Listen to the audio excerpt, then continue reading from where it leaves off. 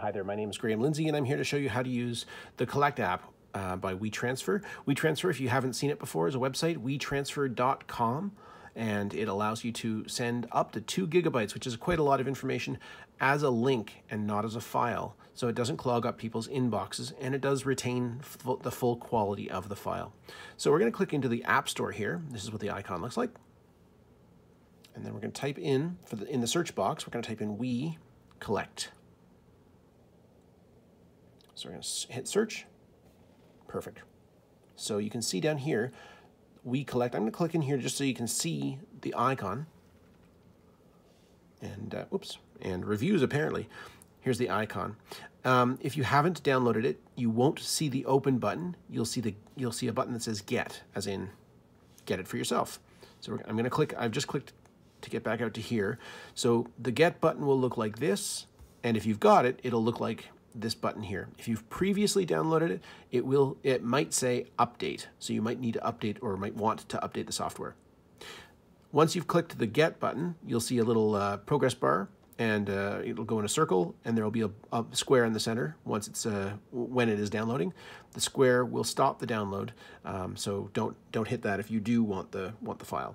Once the app, sorry, I should say. Then once it's complete, you can click the Open button, and it'll look like this. This is the default We Collect screen. So I'm going to click the plus down here because we want to add a photo or a video.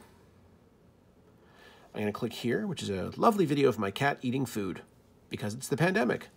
I'm going to create a new board. Boards are ways of sharing files with people. So I'm going to hit New Board here. I'm just going to type in Graham video because that is pretty self-explanatory.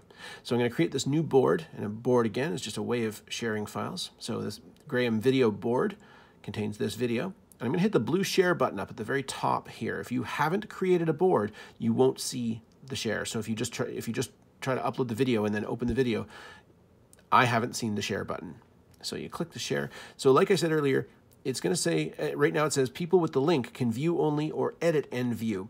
So essentially, like I said before, having a link is easier because it doesn't clog up inboxes, and really importantly, it retains the full file size. If you send it through Messenger or most email methods, and certainly texts, it'll squeeze the files down so that they're very difficult for video editors to use.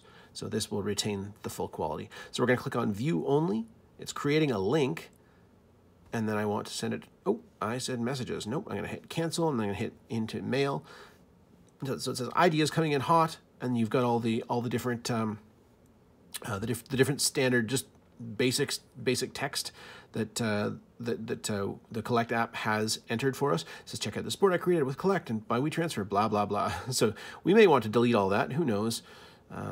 Here is my file. Is my video. And there you go. Thanks. Thank goodness for autocorrect. Yeah, so anyway, so here's my video, and you can just address it to whatever email address you like. So send it to whoever you want. Hit the blue button up here. That'll send off the link. People can download your file, and you'll be good to go.